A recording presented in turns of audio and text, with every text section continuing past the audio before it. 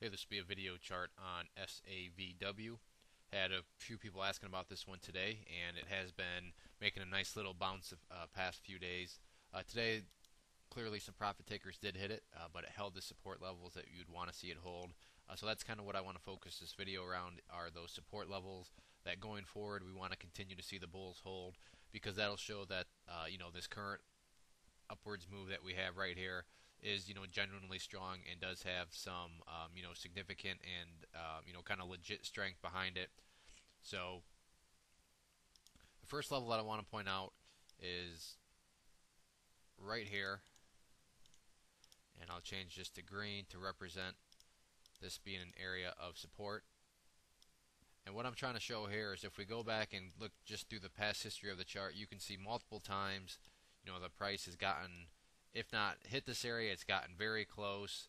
Here's where it just hovered right around it. So this area right here at 0.0018 is going to be what we'll call the ideal level of support that we want to see hold. You can see that today actually the price came, what was the low? The low of today was 0.0018, so sure enough the price came down here and bounced right off of it. And ideally that's what we want to see continue to happen. Now if it doesn't hold, then that's not the end of the world, but in order for the chart to really look the strongest and look the best for people that are doing their scans and so forth, if this level here can hold, that'll be very bullish, because it was a key level of support, turned into a resistance here, and now that the price is back above it, it has gone back over to being a support level. So as long as this continues to hold, then that's going to make the chart look very strong. The other area of support is going to be down here where these other highs were, which is looking to be right here at the 0.0015 level. So we'll change these to green too. And if we wanted, we could call this a support zone and just call this whole area here. But ideally, these are the levels we want to see hold, because if we think about it, if it comes down here, bounces around before going back up, obviously this set of lows would be higher than this set.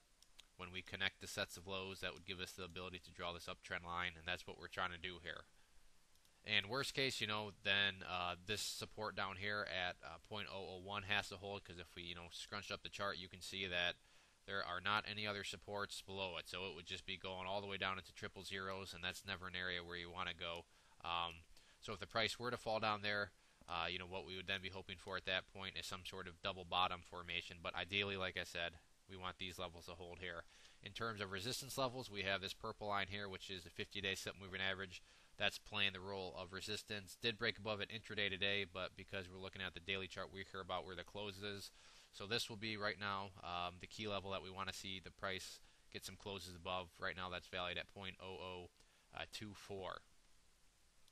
So if there are any other questions on the chart, please let me know. If not, I'd encourage you to check out bullwarriorstocks.com. If you go there and sign up for the free newsletter, you'll be sent a free ebook, and with your newsletter subscription, you'll get chart setups, trade ideas, educational pieces, all sorts of things from big boards down to penny stocks. So there's a good variety, something for everybody. It is all free. We've been making some good money together on our alerts. So I'd encourage you to go to the website, sign up, and see what it's all about. One more time, this was SAVW. Thanks for listening.